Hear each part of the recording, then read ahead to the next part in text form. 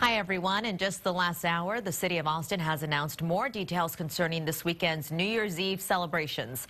KXAN's Kate Whitehall has the details from City Hall.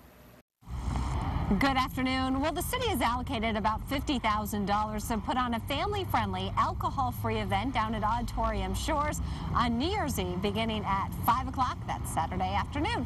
Now, inside City Hall this morning, city officials announced their overall plan. There will be several stages down at Auditorium Shores with musical acts, beginning with Joe McDermott on the main stage. Several films made by local directors will be showing on the big screen. They're going to have performances by actors and theatrical groups. And then it's all going to wrap up with a fireworks display around 10 o'clock after Carolyn Wonderland wraps up her performance. But Austin's fire chief wants to remind folks that this is really the only fireworks allowed on New Year's Eve. And even though we have had some rain, we are still in drought conditions, and a burn ban is actually in effect within the city at all times, and that has not been lifted, or there are no exceptions to that, other than the commercial display for the fireworks.